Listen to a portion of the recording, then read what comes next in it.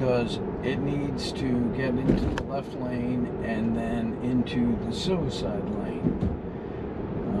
And it's after this traffic light, but not too far after the traffic light. And if traffic moves to our left, which it's coming up on our left, it's going to be in that lane and we won't be able to get over.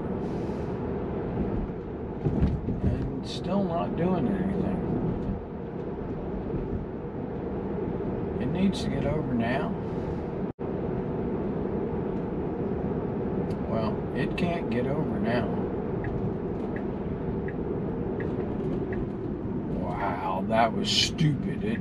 It went across 3 lanes. Fortunately, there were, the guy behind us now was in that lane, but he was turning this way anyhow. But that was crazy.